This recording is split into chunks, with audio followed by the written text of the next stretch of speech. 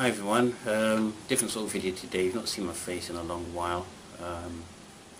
So my name is Matthew McKenzie, poet, author, run my own carer groups online most of the time. You have to excuse the beep, that's my burglar alarm. I got burgled some months ago. Luckily nothing's got taken anyway, so that's because of a detection system.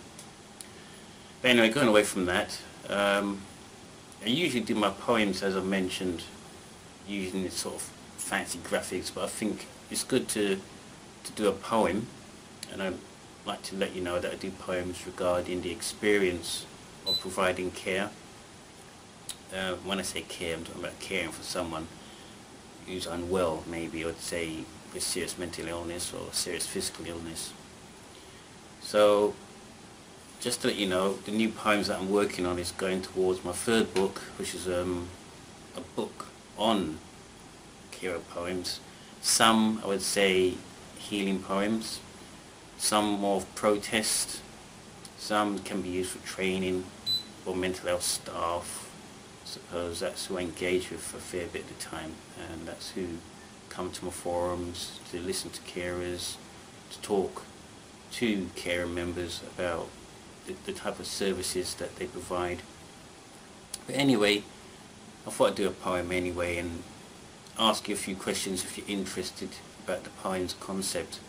Now this poem, which I call The Journey, number 15 of the poem in my book, I suppose, well, I don't know the best time for it. I think the book's going to be called The Book of Poems on Mental Health Caregiving, I would have thought. But you can be applied to any sort of caregiving, to be honest. But anyway, this poem's called The Journey. It goes like this. It twists and winds, no end in sight. I learn each bend of the road, looking for signals, learning the signs, each pointing this way and that. Up the hill and round the bend, higher I climb and back down again. Stopping to ask each person I meet. Some are kind and some not so. No time to stop for fuel or rest, even though I'm not so tired. No, I must rest. I need to take care of myself. So scared of what the future holds, but it's okay. Life is for living, but also for giving. I continue the journey, sometimes looking back. I see others on the journey, but splitting into different paths.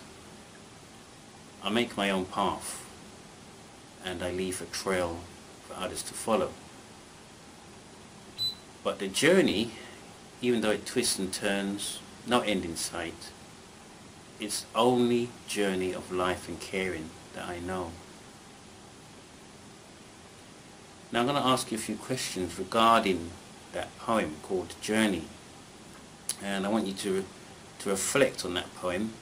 Like all good poetry, I often would think people would reflect on it, and perhaps when you get the time, perhaps write a page about how you, as a carer, if you're a carer, an unpaid carer, a friend caring for someone or a neighbour, but your own journey.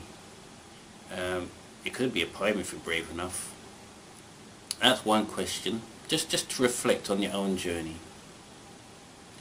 The next question I would like you to think of, really, or answer is, what do you think is the most important part of the journey as a carer, or if you're caring, what do you think stuck out when, you know, or if you're caring now regarding your journey?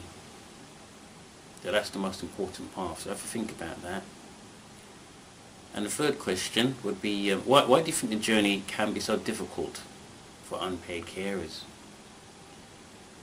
And, you know, as far as I can tell, no, it's not, when someone's caring for someone, unless you have a lot of resources, I suppose I'm giving you part of the answers, it's not going to be easy, but reflect on that. There's many different answers, to be honest, and it can relate to your own experiences. But anyway, that was The Journey, and I hope you enjoyed that poem. I'm releasing more poems soon, so keep an eye on this channel, and I'll catch up with you soon again. Take care.